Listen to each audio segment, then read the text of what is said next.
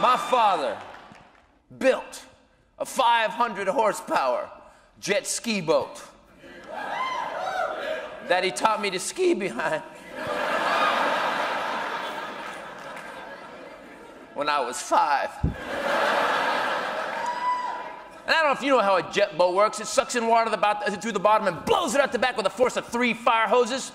So skiing behind my dad's boat was kind of like being a civil rights protester in Selma, Alabama.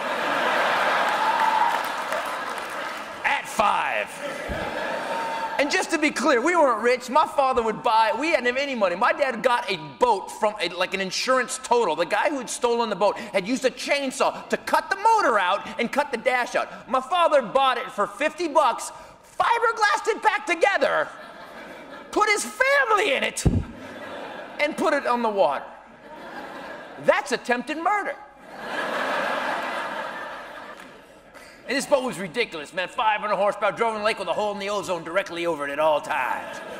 And because it used so much gas, man, I was like, don't you let go of that ski rope. You let go of that ski rope, you swim back. So I never let go of the ski rope. Before I learned to ski, I learned to skip. And the day my dad taught me how to water ski, he didn't like to discover.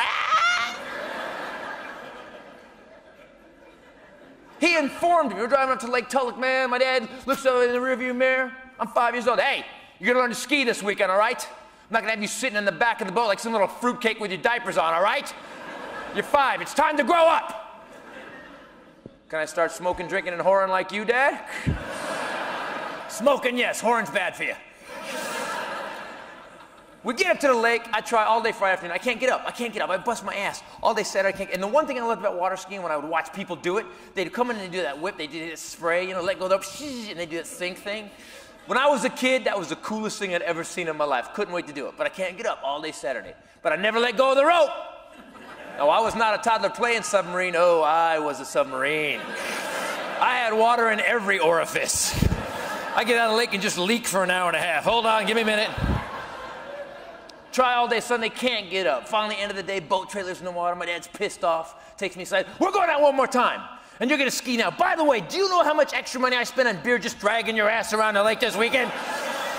You see these dots on my forehead? That is skin cancer I got since we got here. So you're skiing now. You got it? Yeah, Dad, I'm inspired. Inspired feels like scared, right? And I get behind the boat, and I'm desperate, scared. I grab it as hard as I could. I get, hit it, and I get up, and I'm doing it. I'm doing 65 miles an hour behind this damn boat. And the water is just blowing chunks of flesh off my skeleton.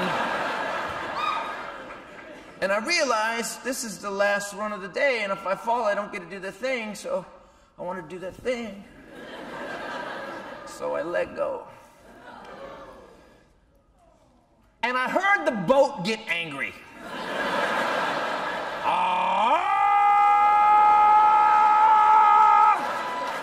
And my dad pulls up and I go, Dad, I got him. He goes, you loser! I busted my ass all weekend to teach you to ski, and the second you got up, you let go. I'm not even sure you're my kid.